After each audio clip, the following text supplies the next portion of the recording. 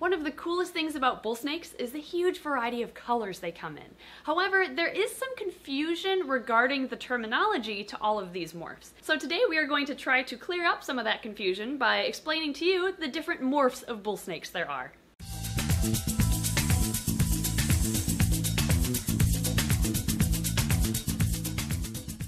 Today I'm only going to be covering proven genetic morphs. This means that we will not be covering locales or line-bred traits. Locales are when a kind of an isolated group of an animal or of a species ends up evolving to look different than the rest of their population because they're so isolated for so long. An example of this would be the dark coloration of Kankakee bull snakes, which are located in Kankakee, Illinois. Line-bred traits are when an individual snake has a desirable appearance, like say a red-colored bull snake appears. You breed that into the next generation. It's not a genetic morph, so it doesn't behave like your recessive traits do, but you can increase your odds of getting another red in the future by breeding it to its offspring, basically. So you're breeding for a specific trait in the same family tree to increase your odds of getting another one. That's basically what line breeding is. So again, we will not be covering the locales or line-bred traits. Interestingly enough, all of the genetic traits seen in bull snakes, at least to date of this video, are all recessive traits. There aren't any codominant or dominant mutations in bull snakes. Because of this, today we're just going to be talking about all of the recessive traits that are seen in them. We'll start by talking about single genetic mutations, and then we'll dive into 2-gene combos and 3-gene combos and so on. What I have in my hand here is just a normal or wild type coloration bull snake. This is a gorgeous pattern and color. I love the wild type bulls, and honestly they're one of my favorite color morphs, even though they're really not a morph. This is just how they appear in the wild. You just have these beautiful brown blotches down their backs, which vary in coloration from their head towards their back and then towards their tail. It seems like they go from dark colored to light colored to dark colored again, at least in our Minnesota or Wisconsin area bull snakes. So the first genetic mutation I'd like to cover in today's video is one that you're probably all aware of. It is the albino gene. And by the way, I'm going to be using the terms gene, morph, and mutation all kind of interchangeably in this video. Albinism causes a complete lack of the pigment melanin. Melanin is the pigment that creates the black coloration in the scales of snakes. However, snakes get their color from more than just one pigment. The melanin only affects the black coloration of their scales, so that's why albinos, at least in the snake world, still show off their yellow and orange pigmentations. Albinism only affects the pigment melanin. Snakes do have melanin in their eyes, so that's why the black coloration is removed from them, and instead you're left with a red colored eye. Honestly, I think albino snakes are gorgeous because they're not pure white like a lot of albino, say, mammals are. Since they still get their color from different pigments, they have tons of color still in their scales, even if they're an albino. The next genetic mutation I'd like to cover is the Axanthic mutation, and this is a gorgeous morph of bull snake. The Axanthic trait basically restricts the yellow pigmentation, and without yellow coloration, you're left with kind of a grayscale looking snake. This isn't to be confused with anerythristic snakes, or anery snakes for short, which is a gene that restricts red pigmentation. In corn snakes, you often see kind of black and white or grayscale snakes being referred to as aneries, and in the bull snake world, since it's the yellow pigmentation that's affected instead of the red, they are called axanthic morphs. But this is where some of the confusion starts to set in. For bull snakes, there are actually two different strains of Axanthic. There's your Miami-Co and your Omaha, also known as the Balaam Axanthic.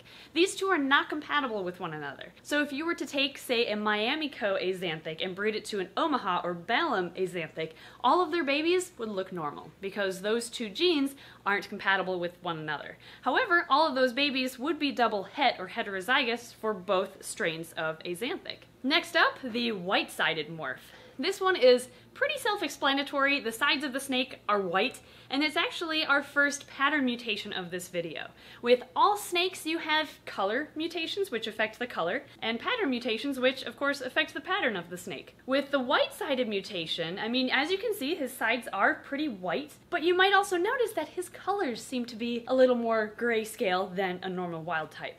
That's because the white-sided gene in bull snakes anyway also has a bit of an axanthic component to them. So the white-sided gene affects both pattern and color. It's kind of a weird one, and this adds a ton of confusion to morph combinations, which we're going to get into later. The white-sided mutation has different levels of quality with bull snakes. You have some individuals that have very clear-cut white sides, and others that have more of a color gradient from their back to their belly. This snake is one of those white-sideds that has more of that gradual change of coloration. The next morph on today's list is another pretty self-explanatory one. It's the patternless mutation. Basically, they have no pattern. They have just a very clean look to all of their scales. There's no splotches whatsoever. Their bellies are even clean, and there aren't even any spots on their head. There is absolutely no pattern on the patternless mutation. This individual, though, is also a hypo, so that's why he's a little bit brighter than just a plain old patternless bull snake would be. We're gonna get more into the 2-gene combos here pretty soon, but this is the only patternless bull snake I have, so it's the only one I could use for this video. But if you want to know what just a plain old patternless bull snake looks like, imagine him, but a slightly darker brown. Okay, those are the easier morphs to understand. Now really start paying attention because it gets kind of confusing. This is a hypo bull snake, or a hypomelanistic. Hypo means less or fewer of. So if you have a reptile with hypovitaminosis A, it has a lack of vitamin A in its diet. Hypomelanistic means the snake has a lack of melanin, which again produces black pigmentation. So they don't have a complete lack of melanin like albinism or albino snakes do. So that's why they still have black tongues and black eyes, as well as a lot more brown coloration in their scales. A lot of people think hypo means more yellow, and you do see a lot more yellow in their scales, but that's just because there's less black, so the yellow tends to pop a bit more. The confusing part about hypo bull snakes is that there are currently 2 known strains of hypomelanism. This is a Trumbauer hypo bull snake. The term Trumbauer comes from the last name of Craig Trumbauer, who is the breeder who first discovered this morph. He was just breeding bull snakes, and all of a sudden, one of his babies hatched out as a hypomelanistic individual. So his strain of hypo bull snakes was called the Trumbauer hypo. And that has been bred into many, many generations and is seen all over the bull snake community today. The Trumbauer hypo is a really nice, true version of a hypomelanistic animal because with particularly nice specimens of this morph, you don't see like any black pigmentation anywhere except for in their eyes and their tongue. Some though do have maybe like really dark browns that might almost appear black, especially near their tail, but instead of dark brown or black spots down their back or blotches, it's just this gorgeous like golden brown color instead. The second strain of hypomelanism is called the Stillwater hypo. This one, though, is debatable on if it's actually a type of hypo or not. As you may have already noticed, this snake has a lot of black pigmentation and attitude behind her head, as well as near her tail. And in between, there's a lot of browns, but I'd say this is more of just a cool pattern morph and maybe a slight color morph, but not really an example of hypomelanism because there's just too much black pigmentation. And there's a lot of other bull snake breeders who think the same thing. Others think it is a true hypo, so there is a little bit of debate here. I personally don't think this is an example of a hypomelanistic animal. Instead, I think we should just call it the Stillwater morph, not Stillwater hypo. From what I understand, the Stillwater morph gets its name from long ago. There was a rattlesnake roundup over just across the river from where we live in Stillwater, Minnesota, and that's where they collected a bunch of rattlesnakes, as well as probably a misidentified rattlesnake that ended up being a gravid bull snake, which was then taken into captivity alive. It laid eggs, and those were the first Stillwater babies, for Stillwater hypo babies. So I think these were all derived from just across the river from where we live. Oof. She doesn't like that idea. That pretty much covers all of the single gene mutations that you see in bull snakes. So now let's talk about what happens when you combine 2 of them together. 2 gene combos are often just referred to as the 2 genes involved in that snake, say a Hypo Albino bull snake. However, a lot of them have a different name altogether that's been coined for those 2 genes being combined. It sounds kind of confusing, I just realized, so let's just dive right into it. This is Mr. Wilson. We've had him for quite a while. He is a combination of hypo, Trumbauer hypo, and albino. So you could call these either a sunglow or a hybino. I prefer the term hybino because it's easy to remember what's involved with that name, whereas sunglow is a different term altogether. In my opinion though, the hybinos don't look much different than albinos because if you think about how those genes work, albino and hypo, hypo reduces the amount of melanin and albino takes it away altogether. So I think albino just kind of takes over the morph of the snake. You might see a little bit more like brighter reds in their scales, or kind of a lighter yellow coloration overall, but maybe that's affected by the hypo, but really hypomelanism only affects the black pigmentation, melanin. So overall, albinos pretty much look just like albinos. Another thing I've noticed is that combining hypo and albino seems to wash out the pattern of certain individuals. This is a albino that we produced right here, so we know its genetics. It is Trumbauer hypo and albino. The previous one I showed you is actually this one's dad, and as you can see, there's like no pattern at all, or very, very little pattern on this snake. But that could really just be a coincidence with the individual snake that I have. But there does seem to be some variability in albinos. Next, let's talk about what happens when you combine hypo with white-sided. This is what you get. This is a beautiful color of bull snake in my opinion. It was originally, when it was first produced, called a ghost morph. And then, several years later, a hypo was paired with an axanthic morph, and that created something that looked pretty similar to this.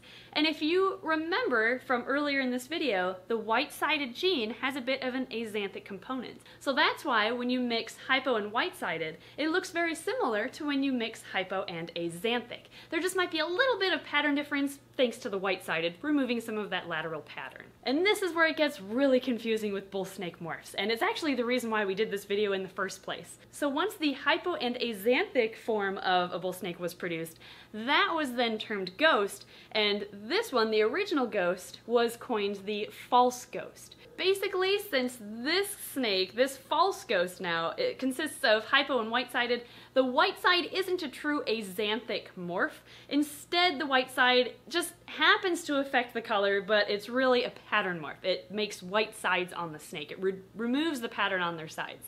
Whereas the axanthic morph actually does target the coloration, and it reduces the yellow pigmentation in particular. It doesn't do anything to the pattern. So, hypo-axanthic became the true ghost once it was produced, and hypo-white-sided became the false ghost. But then, to add a little more confusion to the equation, false ghost is also called an ivory bull snake, to try to get rid of the term ghost altogether with this snake, even though they look very similar to the true ghosts. A lot of breeders call these ivories. The last two gene combo I'd like to cover in today's video is the snow morph, or are the snow morphs, because again, there's two, because white-sided versus axanthic comes into play again. Traditionally, in other species of snakes, say hognose snakes, a snow morph is an albino and an axanthic combined, with all black pigmentation being removed thanks to the albino gene, and all yellow pigmentation being removed thanks to the axanthic gene. You're left with essentially a white snake, and they are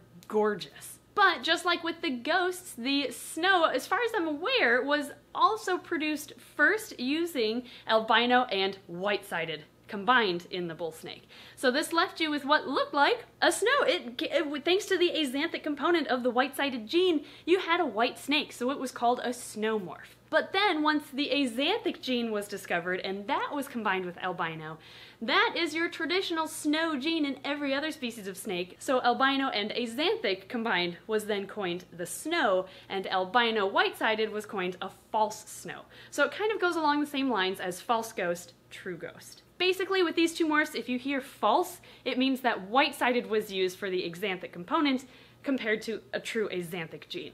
We used to have a couple snows that we produced, and then we decided to trade them for new bloodlines for breeding projects, so I'm just going to be using some bee footage of those snows we produced a couple years ago. Those are all of the two gene combos I'm aware of that have fancy names tied to them.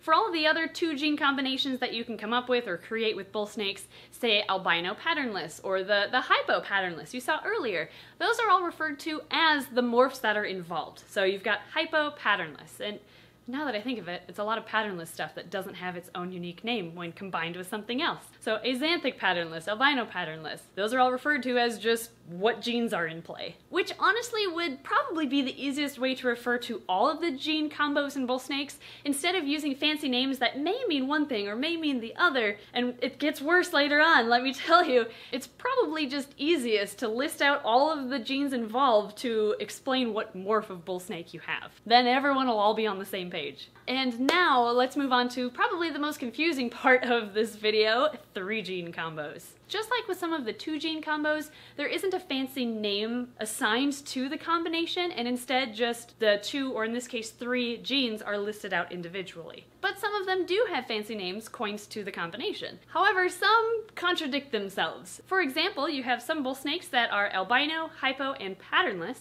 and those are sometimes referred to as sun glows. But if you remember from earlier in this video, hypo and albino is also sometimes referred to as a sun glow. In addition, you can have, and I need a cheat sheet for this because it gets so bad, you can have a patternless albino, axanthic, white-sided, okay, we're diving into 4-gene combos now too, and that is sometimes referred to as a blizzard morph bull snake. And they're all white, so I can understand why it's called a blizzard. But you can also have an axanthic albino white-sided, which is also called a blizzard, or a hypo albino white-sided, which is also called a blizzard. So again, it's just easiest to list all the genes individually. For another example, you can have a hypo albino white-side, which could be referred to as a white-sided hybino or a hypo false snow.